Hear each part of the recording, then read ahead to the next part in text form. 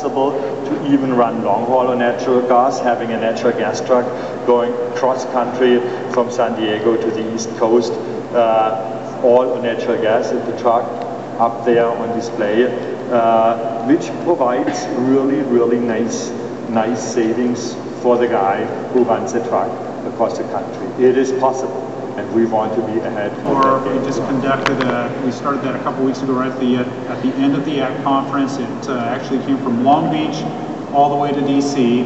That tractor back here in the corner was the truck that actually conducted that. It's the ISX 12G engine that powers that, and that's a product that will go into production first quarter next year. Now what that tool was about, as Martin had kind of commented, we wanted to prove the viability of being able to run coast to coast on CNG. We hear a lot about the LNG infrastructure that's coming into place, but we already have a pretty extensive CNG infrastructure for fueling trucks already there. Now again, it's not necessarily our intent to demonstrate that long-haul trucking is going to take off with CNG, but we did want to demonstrate what's capable or what the capabilities are in terms of infrastructure.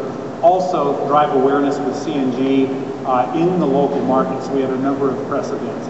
In total, we traveled about 2,800 miles with that tractor cross country. The intervals were between 250 and 425 miles between fuelage. The entire route was done with publicly available CNG. So these were public filling stations, not private filling stations.